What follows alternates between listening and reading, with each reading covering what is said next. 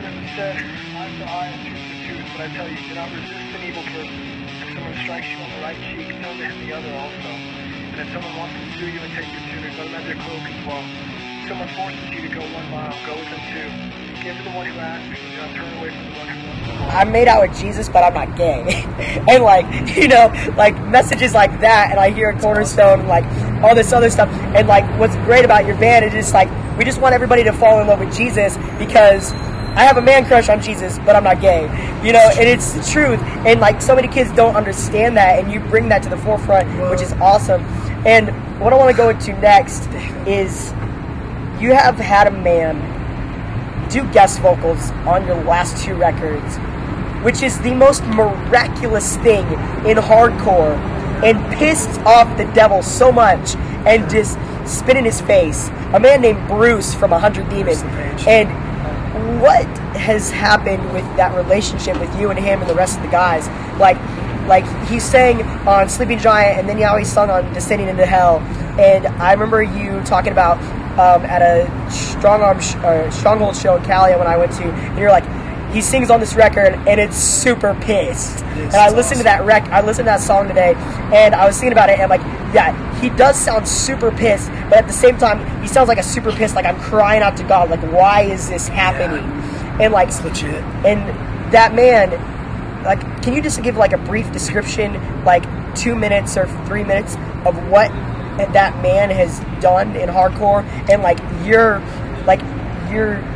story about like coming in contact with him and your heart for him, because it's a very awesome story for you and for everybody else, and I want everybody to know about. No, it's, you know, the thing, when I was first getting to know Jesus at all, he used this band from Connecticut that is not, they're not a Christian band at all.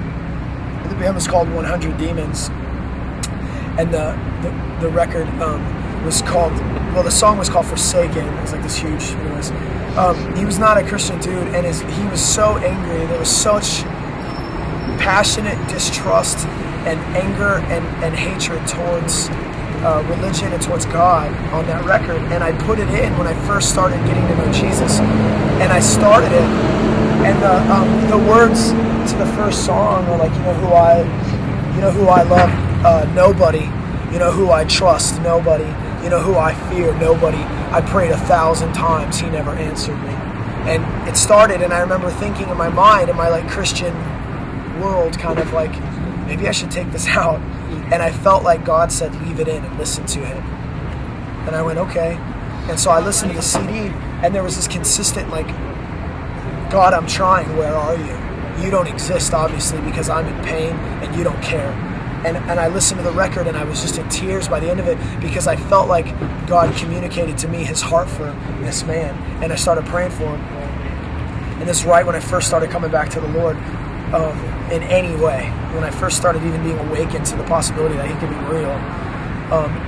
So fast forward like 4 years later, and we're in Sleeping Giant, and I mean, I've been praying for this dude in the back of my mind going, if you've prayed 1,000 times, you've prayed more than me. You got a hunger and a passion to see God. Basically, I went to Bible study that night and told the leaders, I hear him. He's so close to God, and he doesn't realize it. And that's when they told me that I heard from the Lord. And they're like, that you have God's heart for people that other people don't have God's heart for. And so they were kind of a correlation to who I am in the Lord, where it's like I see God sometimes where he isn't. Thanks, dude. Appreciate it. We can take a break anytime you like, man. Oh, you're good. So anyway, so fast forward a little while. So we're Sleeping Giant.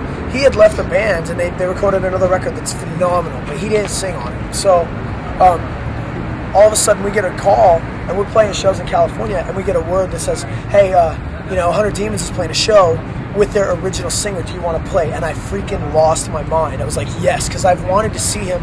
My mind was that day, I wanted to go to their show back when he was in the band, and I wanted to dance and wreck as many people as I could and not back off for a second. And then I wanted to go to him and tell him, I'm a Christian, and I'm not ashamed of my God, and if you really were looking for him, you are going to find him. And that was like in my heart. I wanted to say that to him, and then he quit the band, and I was like, dang it. So yeah, we played a show with Honor Demons, a showcase, And we started, and I saw him, but I didn't know if it was him. And I was under the impression that if I walked up to him and talked to him, especially about God, because I'm not like I'm an evangelist, I think, but I'm not like let me get up in your crap. I don't do that well.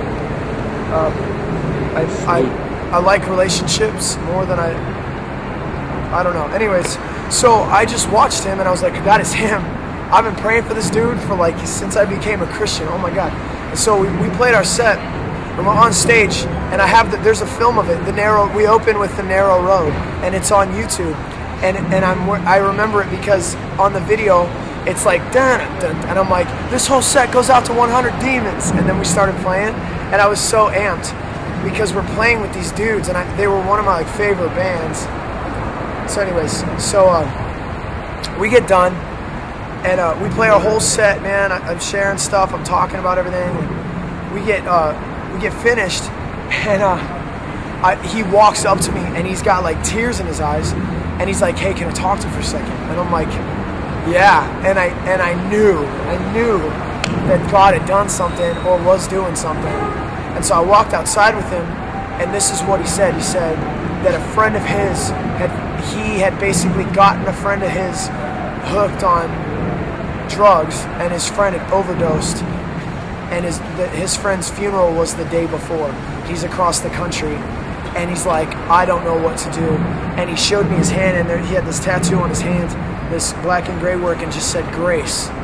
And he said, if it wasn't for the grace of God, I wouldn't be here right now.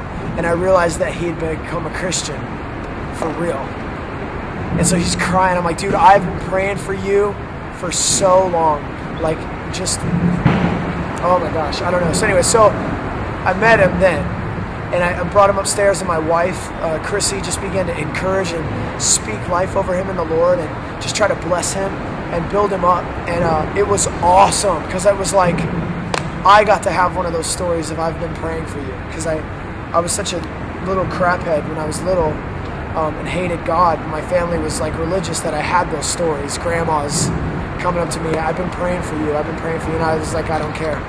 And so to have one of those myself was awesome. So I developed a relationship with Bruce, and I asked him if he would record when we did our first CD, and he was like yeah. So he went with Zeus and recorded on our first CD, and just became someone that I could call, and he calls me every once in a while. We'll check in with one another, and we just kind of help him out, build him up. And he's been tour managing bands and out on the road, so I get to see him when he comes to Utah. And, so there's just been relationships since then, just kind of like a cool sort of like, hey man, I love you, I back you, I'm grateful for what God's done in your life. And he came out of heroin addiction, he was a fighter, he was a mean guy, you know, part of the Connecticut hardcore scene, which is just it's an awesome and a rough place to be, and was throughout the whole, gosh man, it's just a rough spot, and he was one of the dudes. And so he's been through hell itself, and God delivered him out of it, and so his testimony is phenomenal. He's one of those dudes that he's one of those stories where people would say, you know, if he would become a Christian, if he could be a Christian, anyone can. You know, if God could save him, God could save anyone. And God loves him. God loves people just like him, so that's not an issue. But anyway, so we had him sing on this next record too, and he's just a friend, so he was happy to do it. So anyways, that's Bruce. And speaking of guest vocalists, there was a guest vocalist that didn't happen that not many people know about, which is Mitch from Suicide Silence. And my question is, what song and what line did you have in mind for him to sing on? Well, we have a song called Confessions, and on the new record, and it's based in Ezekiel and in Isaiah, and it's a song about a taunt that the people of God will raise up when they see the ruler of Babylon. On that day, it says the people of God will take up a taunt, and they'll say, is this it? Like, this is the one? This is our opposition. And then in Isaiah, anyways, there's different like themes where it says basically